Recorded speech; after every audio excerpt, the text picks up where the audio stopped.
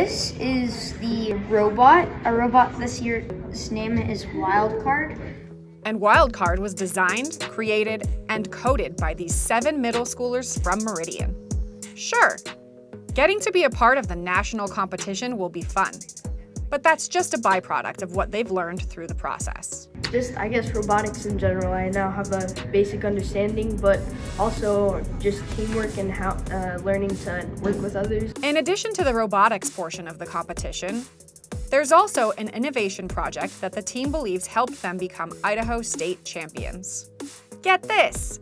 Their Life Crate design seeks to improve organ donation and transportation. So the outside of the box is made of a high-density polyethylene plastic to prevent damage to the components over time. Which we have a prototype right here. It's this insulated box that has GPS because we found out that organs recently get lost on transport a lot. And really it's this insulated box that uses GPS and it just, overall, it's a lot safer and it is also reusable and cost effective. So yeah, these students are trying to improve healthcare, but they're also just hoping to have some fun with other STEM teams from across the nation.